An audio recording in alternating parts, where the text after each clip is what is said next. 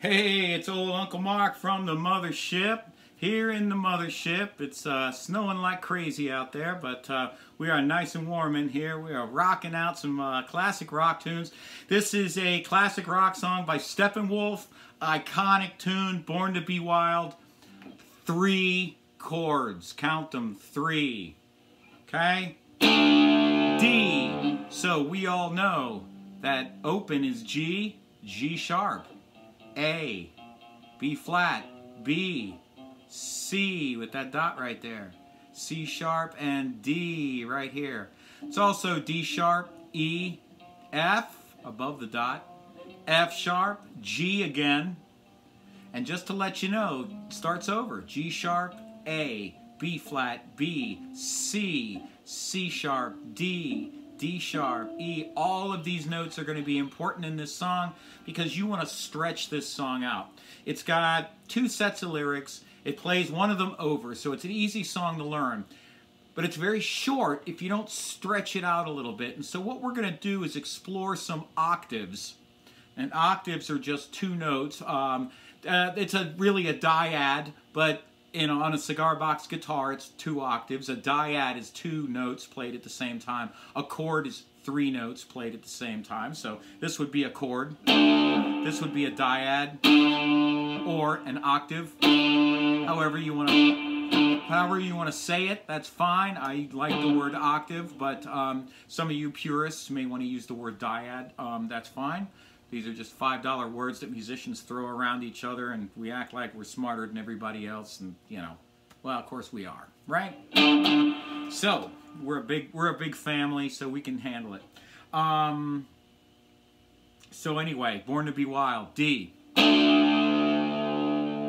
right, it's got an F and a G in it, but I want you to play the F in the second inversion. If you haven't seen my inversions lesson, you should look at my inversions lesson. It talks about how they work and what an inversion is. But the F chord is your second finger or third. Doesn't matter to me. It's up to you. Second or third, and either your pinky or your third finger here. So, C and C and F. Or this way.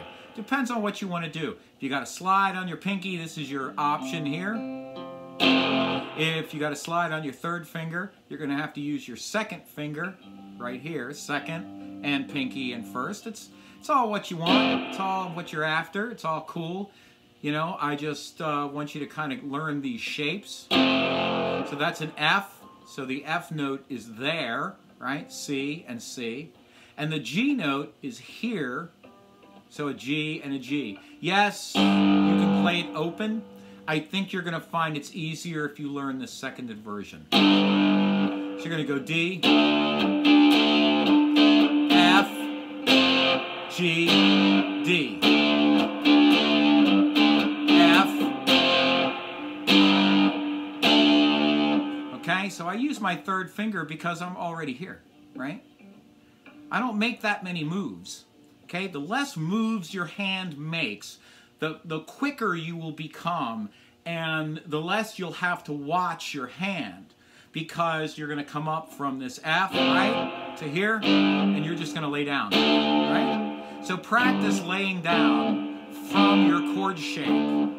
Right? And you should, we've got February, we got football coming up, we've got pro basketball, we got March Madness. These are great opportunities to practice these shapes everywhere. Just to let you know, this is how I practice. I sit and I run through shapes.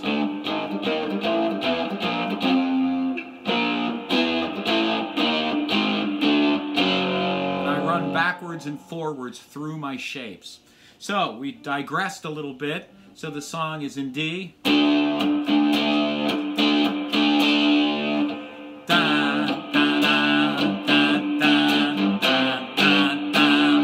know how this goes. Get your motor running. Head out on the highway. Looking for adventure. And whatever comes our way.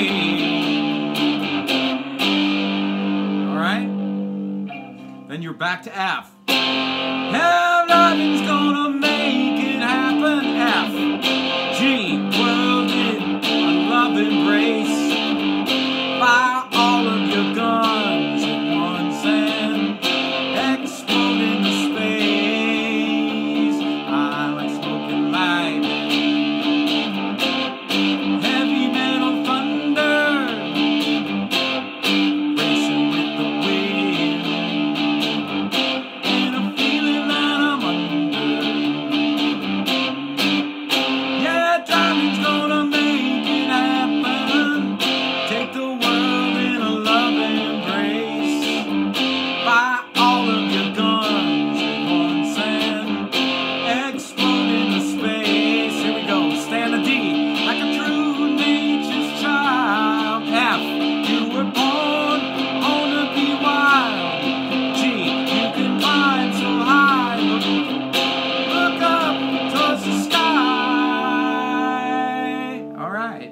D, born to be F, wild. Okay, there's also another way to do that. And you can go from D to C to this funny chord, right? This funny chord is just your second finger on your B, your third. I think it is a B chord, to be honest. I'm not sure exactly what kind of a B it is, you know. I bet you it would look like, if someone drew it, it would be a B/G on it, something like that. So you put your first finger on that B note of the fat string, on the opposite B on the thin one, and then you're on the D string on that G note. So you can go, born to be wild, born to be wild. But either way you do that, that's fine. So now you come to a solo part. There's nothing to do but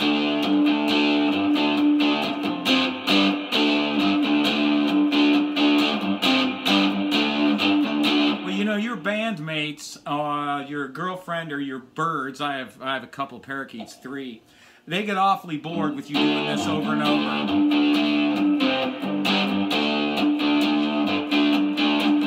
And eventually you're going to get bored with it too.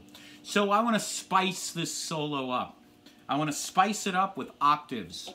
So you're going to take your second finger and you're going to put it on that D. See that dot? I can see that D. And then you're going to take your third finger, your ring finger, and put it on this B. Okay? And with this third finger, you're going to kind of lay down a little bit. You can see it lay down on that D string. So my D string doesn't sound like anything. Right? I'm not going to play it. I'm going to mute it. Muting is another word. Mute, to mute something is to take it away. So I'm kind of taking it away. So I'm going to play both of these notes at once with this muted. Okay? This song has an availability of notes where you can go from the B, from this D to the E to the F to the G to the A to the B again to the C and then to the D. So you can fool around. You can take them any way you want. You can go.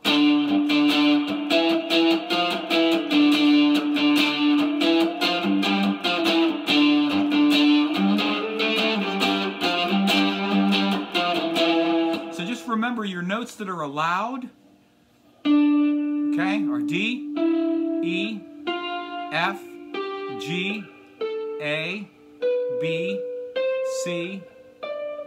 You're just trying to avoid sour notes. That's what soloing is all about. It's avoiding sour notes. So if you know what notes you can play, you can fool around with this.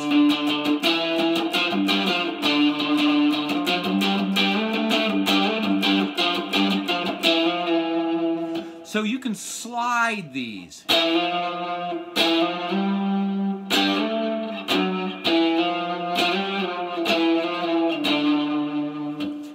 Jimi Hendrix did a lot of sliding octaves, and that's where I heard it first. You know, I heard all these.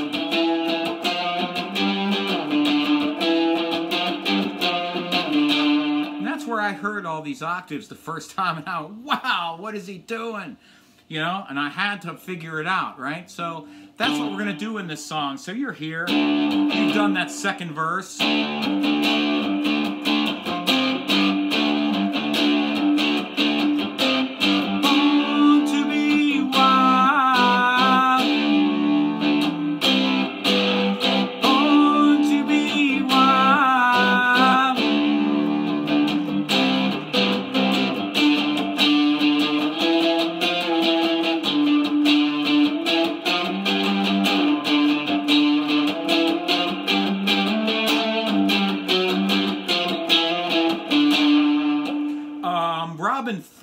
The guitarist, he's a tremendous guitarist. He had a lesson on how to solo, and one of his lessons is start low and work high and end up back low again. Solos create tension. The idea is to create a bunch of tension and then release it. So when you're doing these things, remember that, and once you find a riff you like, keep it. Put it in your pocket here, and you always have it. You can pull it out and go, I got this riff, I can use it anywhere. You know, this riff that I just did here, you can take that and put it in 9 different songs. No one's going to know the difference because you're going to change key and you're going to do all kinds of little things and make it different every time. But it's still the same concept, right? So that's how I think of soloing. So, born to be wild. Born to be wild.